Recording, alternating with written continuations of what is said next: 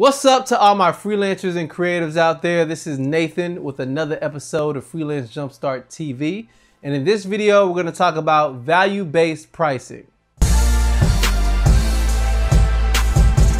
If you've been following along recently in these videos, we've been doing somewhat of a mini-series on pricing, the different types of pricing strategies there are, and also the best and appropriate times on when to use those pricing strategies. As we've been talking about these different pricing strategies, it brings us all the way to this point here to where we're talking about value-based pricing.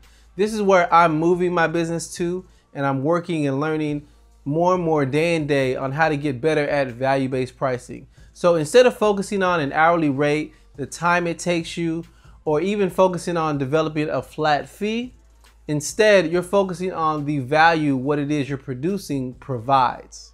On my last video, I brought on a good friend and we talked about pricing. What happened was he had a problem in his business and he sought me out to solve the problem. Now, because he's my friend, I didn't charge him anything. However, I did such a good job, he wanted to pay me. So he offered me about $300. And I asked him more questions about his business goals, how much he made, and the fact that the problem, if it persisted, he would have lost even more money. So through a conversation and a series of questions, we both arrived at the conclusion that the work I provided was at least $1,000. But that's the question. How many freelancers and creatives out there, when they work with clients, they just take whatever arbitrary price they make up, or they allow the client to determine what it is they're supposed to pay? But in this case, as I spoke with my friend who was also my client, as we talked about it, we both saw it was way more than what he initially offered. And that's what we want to get into with value-based pricing. I'll be honest, this subject is not straightforward and it's very deep. But to the best of my ability, I'm going to break it down in 3 parts. So the first part, we have understanding the problem.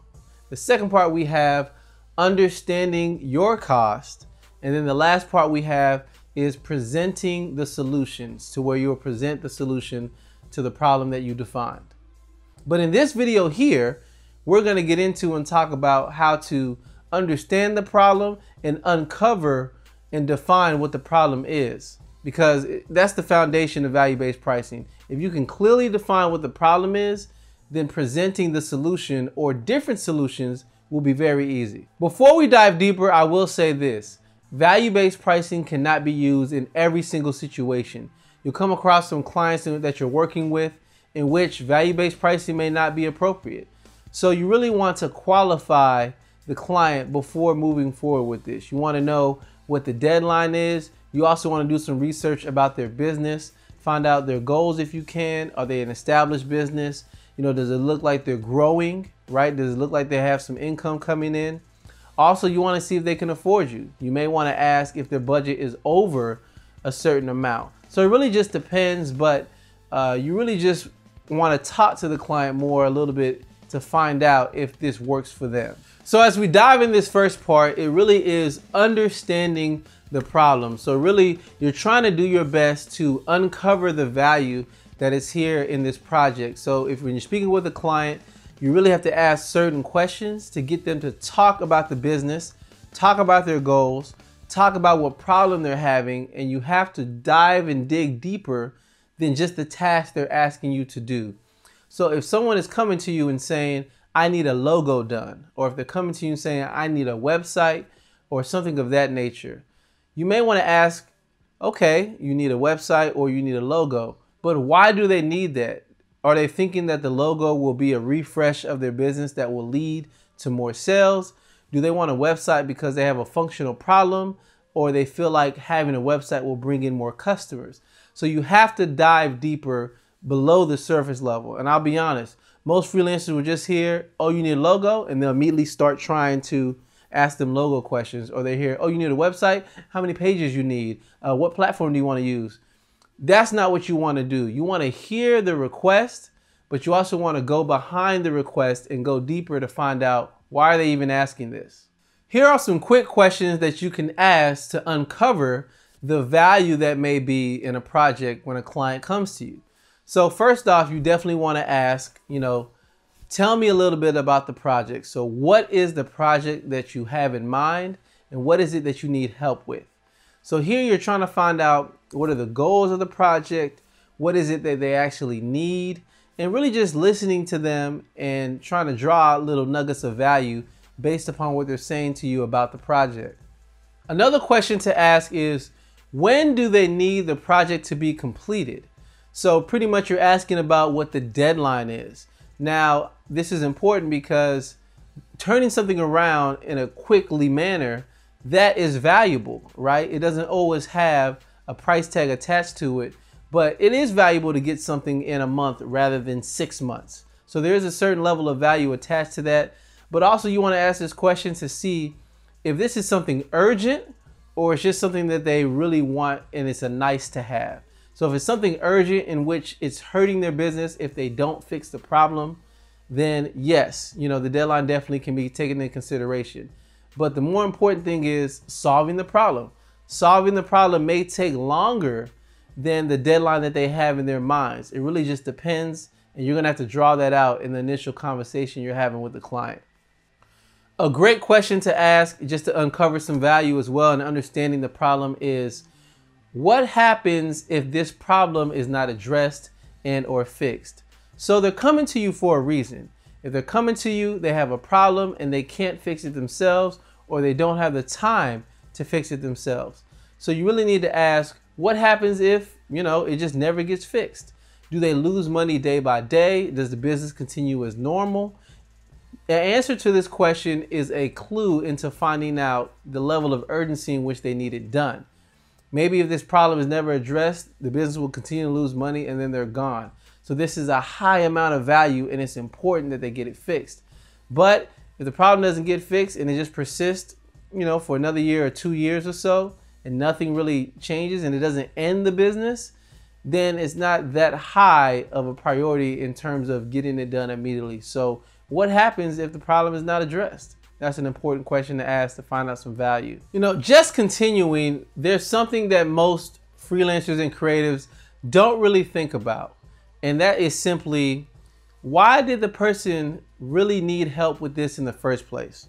So in other words, something took place that made them realize they needed a designer, or made them realize they needed a copywriter or a consultant or a lawyer or a web designer, fill in the blank. Something happened to where they said to themselves, I need a designer to look at this.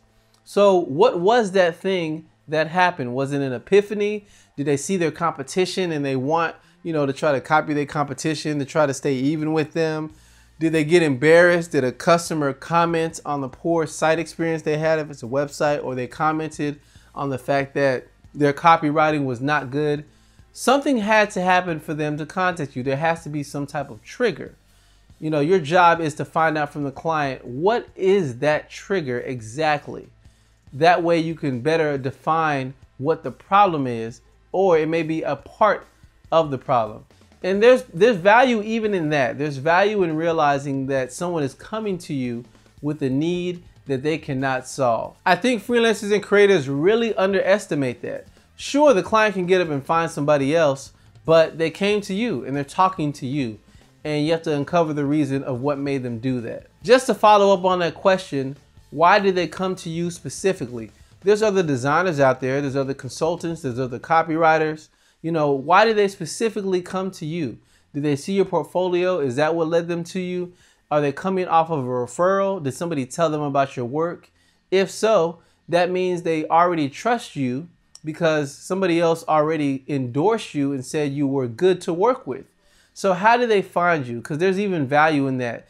There's value in knowing that I can trust you versus, just going out there, searching a job board, looking for a freelancer, and they don't really know the person. So there's value in the fact that you may have a connection with the client who's coming with you. So why did they come to you specifically? And one of the more important questions that I like to ask is simply, if everything were to go perfectly according to plan, what does success look like? This is important. Somebody may say, I want a brand new website. And yeah, they want a new look and all that. However, success may be different. Success may mean on my new website, I want 20 more clients a month, or they want it to result in an increase in money.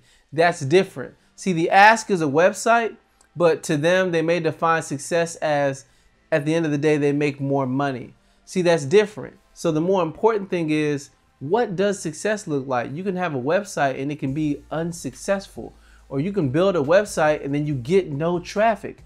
I see it happen all of the time. So what does success really look like for the client? Those are some quick questions you can ask to uncover value. And remember, the whole goal is you're trying to define the problem and find out what happens if the problem does not get fixed, and also what the business looks like or how the business is improved if the problem is fixed.